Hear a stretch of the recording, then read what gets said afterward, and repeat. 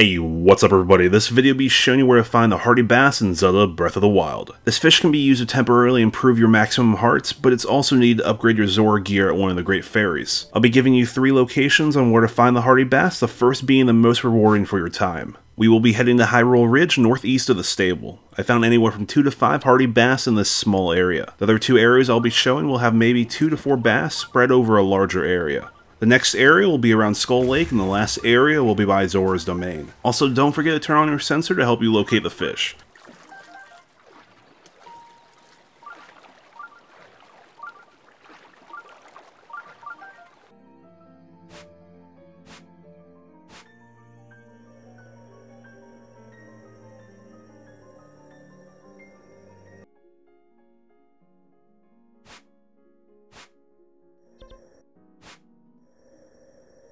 Well, that's going to wrap it up for the video, everyone. Thanks for watching. I'll catch you all later.